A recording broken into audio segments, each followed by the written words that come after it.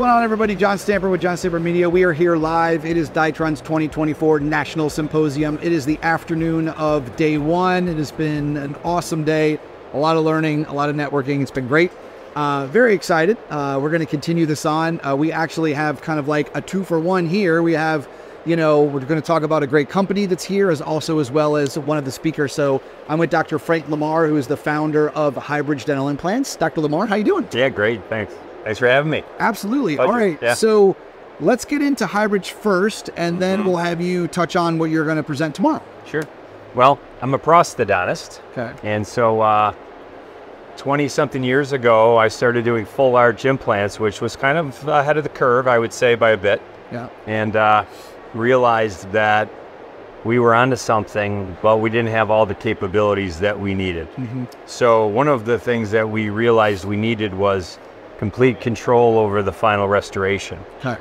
So much so that we probably wouldn't have done full arch if we couldn't control it ourselves. Okay. And so we created a laboratory, which we call the Hybridge Dental Laboratory. And with it, we created a protocol, which has changed over the years quite a bit. 20 years, a long time in technology, right. But the protocol, along with the laboratory product, our tagline is a simple way to a lasting smile, and simple way is the process. Lasting smile is the liability we know we have when we put something in the mouth. Right. Yeah. And what's that journey been like? I mean, where has that taken you since you've, I made the decision to do it? You know what? I tell everybody, being a dentist and practicing dentistry, way easier. It's way easier. Yeah. So, like anything else, when you have an idea, you're trying to solve a problem. Most businesses are problem-solving businesses. I knew I had a problem to solve, and it isn't like you solve it like that. Yeah. And sometimes you solve this and then something else pops up. So we spent 20 years solving problems. Yeah. And what we're talking about tomorrow is really about, how we got to now, really. There's a great book, How We Got to Now. I don't know if you've ever read it. No. One of my favorite books, but it's on the innovations in the history of time. And how we got to now in full arch is very interesting. You see all these lecturers talking about digital dentistry and full arch and whatever. It's moving so fast. But if you look back just 20 years, like we're actually, 1990 was my first full arch, so really it's 34 years. It's amazing. If you really knew the history of what we do today versus where we came from, it'd blow your mind.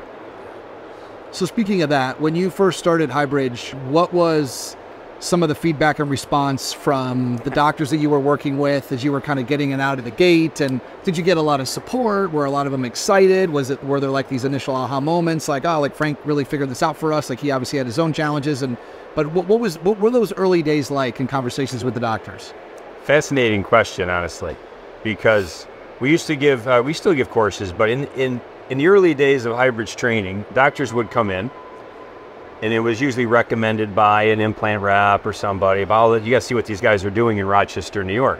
They'd come in, and I'd start talking, in the morning to the lunch, it was this. It was like they were like burning eyes at me because I was showing them these cases that we were taking teeth out and reducing bone, and that's not how dentists are trained. Right. And so we are fixers, and we are about maintaining bone. We don't take away bone. Right. So the paradigm shift of for the better good of the patient long term, these are the things you have to do. You gotta think about all these things.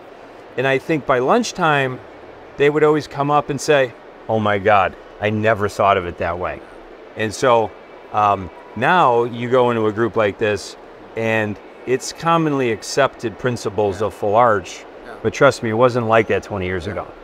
How did you find the way to move through that? Like I think about the dental community. I've been in dentistry for 20 years, and I know how important, peer-to-peer credibility is, and in the respect of your peers, and then in a case like this, kind of going against the grain and having that vision. How'd you stay motivated, to know that what you were doing was the right thing?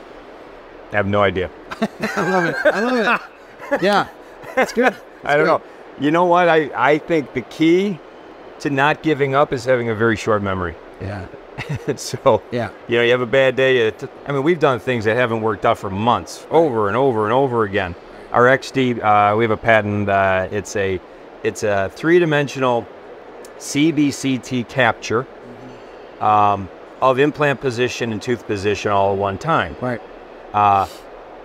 We had the idea. We didn't actually make it work for like it was probably a year. Yeah. To the point where we probably certain days we would have given up, except by the next day if we were over it. Yeah. Short memory. I love it. Yeah. I love it.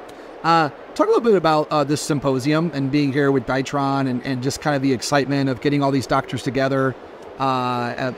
You know, as there's so much more, you know, positive energy, you know, towards implants and where it's going and like the technology. What's it been like for you to be here as both like a speaker, the company, all those things together? Well, first of all, this organization and what they put together with Dytron this weekend, I give them a lot of credit. It's a big undertaking. I've put on symposiums. It's a lot of work and it's a lot to put it together, and the speakers are phenomenal so far. So I would give them kudos for that. I think this group of individuals, who I've known many of them for 20, 30 years, the CEO, actually David Lee Howell, Yep. I've known him since, actually, he was my implant rep back in the 1990s, believe it or not. And so I have a real, I just have a real great feeling about who these people are and why they're doing it. I mean, Ole Jensen and I kind of are like two people who were like this for the last 20 years of Full Arch. Because, you know, he started in 2005 maybe. And he's been, you know, he's done as much or more Full Arch than I've done. Yeah. And you know, when you get together with somebody who's had that much experience and you kind of compare war stories about the things that are difficult and the failures and the problems that we had to solve along the way, you realize that everybody's had the same experience. Yeah. And so what he's trying to do with these implants and with, you know, creating healthier patients long-term with implants, Yeah. Hats off to him. Yeah. Yeah. Well, I'm sure, you know, they really appreciate you being here. It's been very exciting. The last question I have for you is that you talked about like getting to the now. When you look at dentistry moving forward, what are you most excited about? You know, I just think that all of this technology is for the benefit of the patient, and that sounds a little kind of trite maybe, but there's no doubt that actually one of the, I just share something, I'm going to share this tomorrow in my lecture. You're going to hear it first. My friends call me the fifth dentist. Okay, 4 out of 5 dentists recommend something. Frank's got to be that fifth one that doesn't agree with anybody.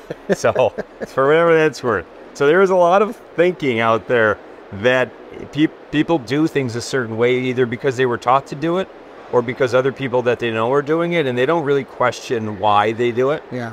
And I'm that guy going, you know, so I think what's really interesting about technology is that it allows us to keep driving efficiency and quality. And when you can, the fifth dentist thing, by the way, the reason why I brought it up is because my theory is every year, instead of raising your fees 3 to 5%, you should lower them 3 to 5%.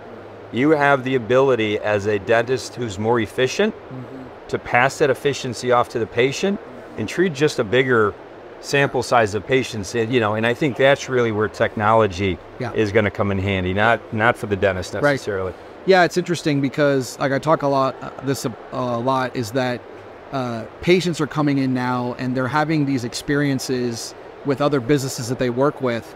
And I feel like now they have a lot of those same expectations, right? When they come to the dental practice, there's an expectation of technology. Right. There's an expectation of transparency, which, as you know, for many, many years, dentistry wasn't always like that.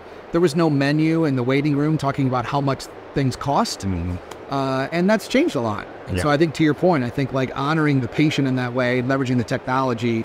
There's a lot of really great dentists there, and there's a lot of really needy patients out there. Yeah.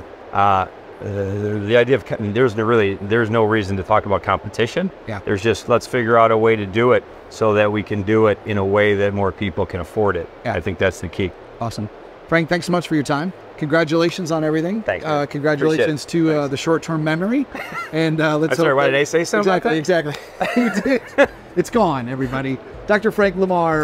Play that back. Yeah, Hybridge dental implants. Speaking tomorrow. Thanks for being here. My pleasure. All right, thanks.